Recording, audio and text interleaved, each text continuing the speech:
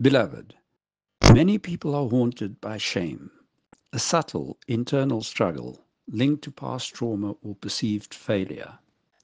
Unlike guilt, which results from specific wrong actions and can be resolved through forgiveness or restitution, shame is more elusive.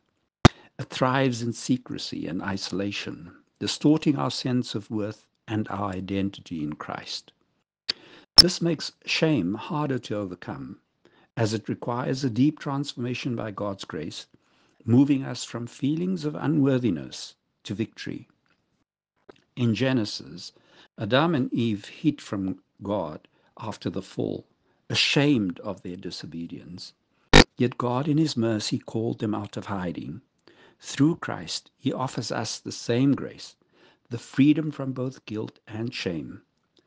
There is therefore now no condemnation for those who are in Christ Jesus. We read in Romans 8, verse 1. In Him, we are given a new name and a new identity as children of God. We read that in John 1, verse 12. Shame distorts this truth. It damages our self-esteem. It distances us from others and hinders our spiritual growth, making us feel unworthy and flawed. Yet the psalmist gives us hope. Those who look to Him are radiant.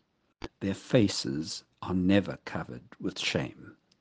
To overcome shame, we must recognize it and bring it to light. Healing requires vulnerability, courage, and connection. Confessing our struggles exposes the lie that we are unworthy of love, allowing God to replace shame with His truth, that we are fearfully and wonderfully made. Beloved, I encourage you to surrender your shame to God. Authenticity is not about being perfect, but about accepting that despite our flaws, we are deeply loved by the Father, the Son, and the Holy Spirit. Embrace God's grace and healing and walk in the light of victory. Through confession and the renewal of our minds, shame loses its grip, and we live in the truth of who we are in Christ. I pray that goodness and mercy will follow us all the days of our lives, and that we will dwell in the house of the Lord forever. Amen.